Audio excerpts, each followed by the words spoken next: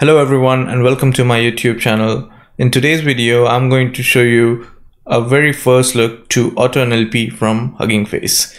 So I'm really very excited about it. It's a fantastic project and it's going to help a lot of data scientists and machine learning engineers. So what is AutoNLP all about? AutoNLP is all about automatic way of training, evaluating and deploying state-of-the-art natural language processing models. So we all have been using transformer models for a long time now, but we all know it's very difficult to fine tune. It's very difficult to select the transformer models based on your data set, and it's also difficult to deploy. So all these things are combined in AutoNLP. So you will be, you just have to provide your data set and it's going to select the models for you. It's going to do fine tuning. It's going to do all the hyperparameter optimizations, and then it's going to deploy all the models in a very scalable way. So if you want to join the waiting list, just go on huggingface.co/AutoNLP and click on join waiting list. You can also do so by going to the Hugging Face website and then click on announcing AutoNLP, and then you will come across this landing page. And then when you can click on join waiting list, and then very soon you will be invited to use it. So how it works, it's currently it's all command line based. So you have a Python package, and you can also use Python if you want. So what you do is first you upload the data, but even before this you create a project. So let's go here. So you log in using your Hugging Face API token, then you create a project, and you define a task. So currently we have like binary classification, multi-class classification, or entity recognition tasks. We have support for many different languages, and we are constantly adding support for new languages and new tasks. And then you upload the data. So you upload the training data, you upload the validation data, and then you do the training command.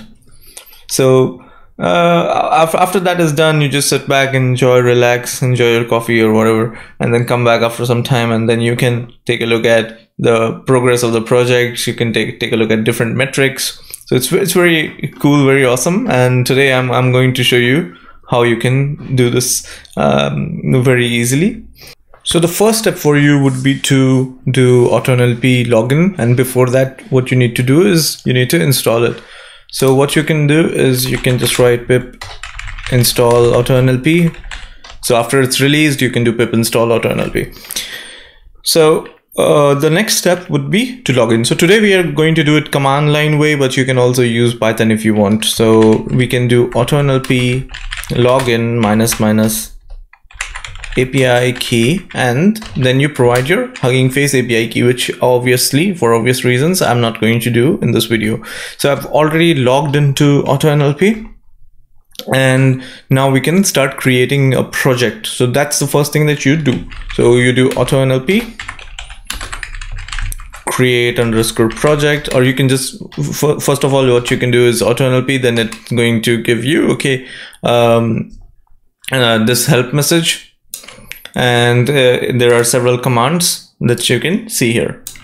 So the first thing we do is AutoNLP create _ project, and you give the project a name. So let's call it YouTube 1, or just YouTube, and you provide a language.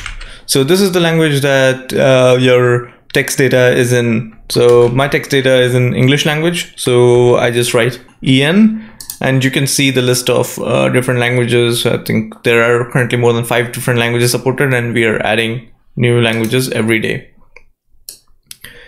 And then you supply the task. So my task is binary classification.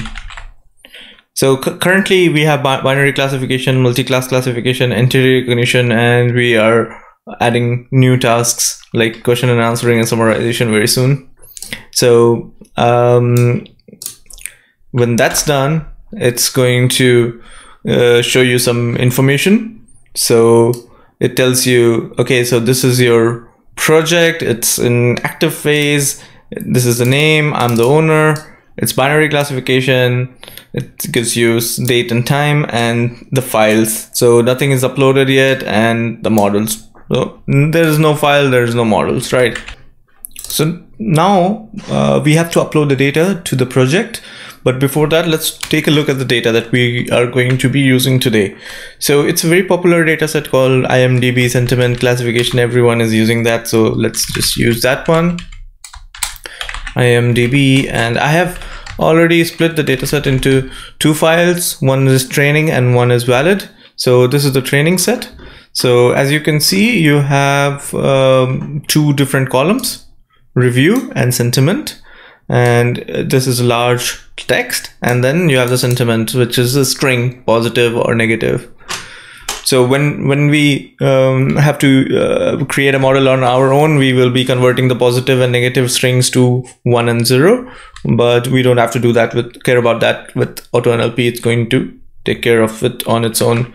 And similarly, we have IMDb underscore orig underscore valid, and it has the same two columns, and it has 10,000 samples. So the training data set has around 40,000 samples, and this one has 10,000.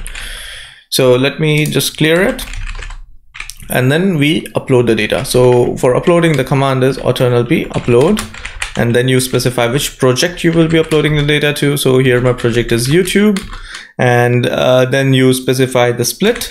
So minus split. So this is my training split here, and you have to specify a column mapping. So since my project is binary classification, I have two different columns. One is text, one is target, and that's how AutoNLP understands your data. So here we have to use call underscore mapping. So this is just a mapping from original column to AutoNLP columns. So here you can write review, and that is text, and sentiment, and that is target. So this is your review is your original column in your dataset, and sentiment is your original column in the dataset, and the AutoNLP columns are text and target. So that's how AutoNLP reads your data.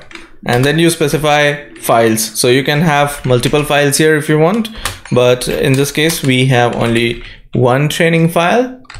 So if you have multiple files, then all these files will be joined together. So datasets / imdb underscore orig underscore train.csv. Okay. And then it starts to upload your dataset. So it will show you the progress. It will tell you, okay, now I'm uploading the dataset, and then in the end it's going to tell you, okay, I've successfully uploaded the dataset in the project. Successfully uploaded one file to AutoNLP, and it tells you, okay, I'm uploading this dataset to this project. So now we have already uploaded the training data, and now we have to upload the validation set too. So to upload the validation set, let's clear this first, and we will use the same command. Instead of train, we will do valid, and so remember to change it everywhere.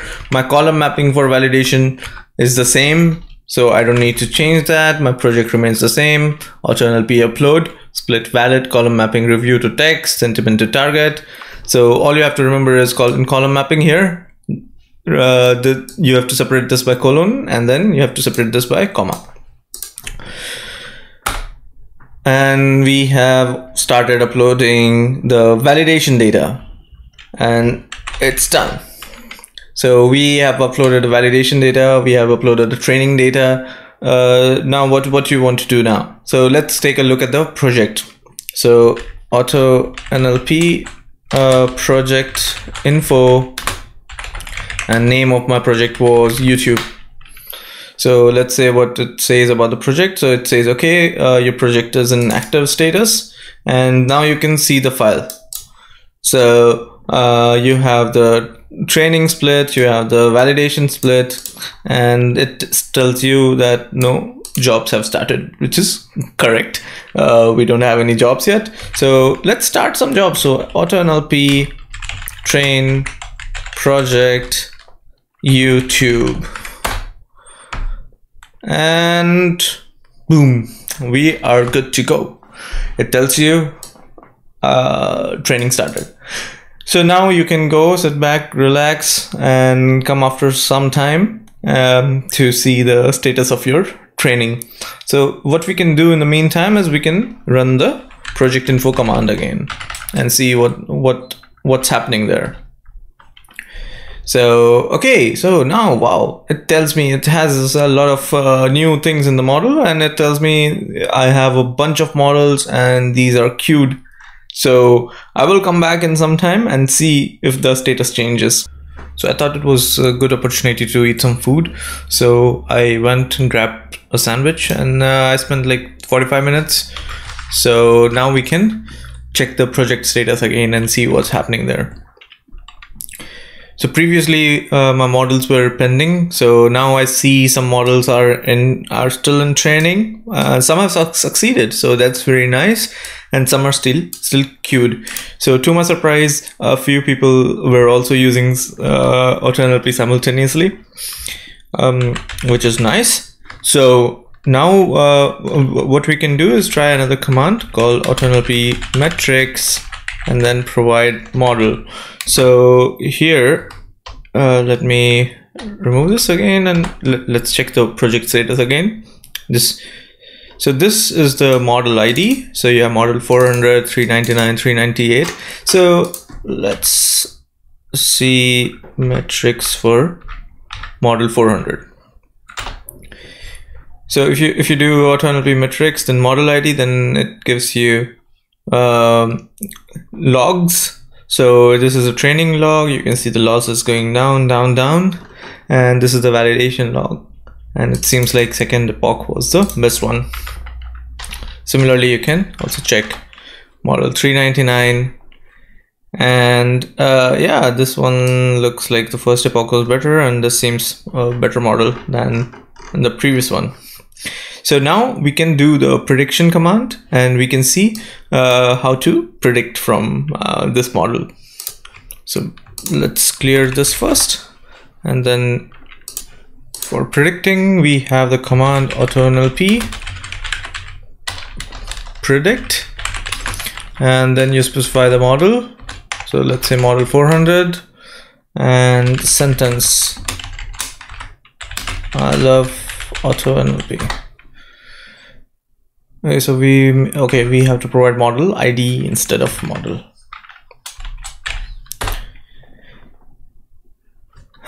Okay, so I've been making a mistake.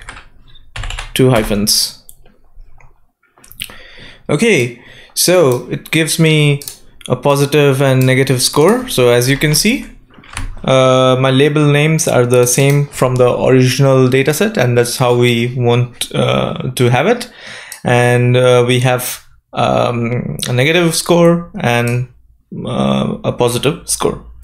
So this is it. This is all about AutoNLP. The model is going to be stored in your Hugging Face account, so you can use it like you use other models in the hub, or you can do whatever you want to do with it.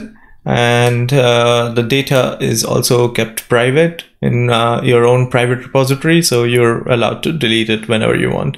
So we just use the data for training the models.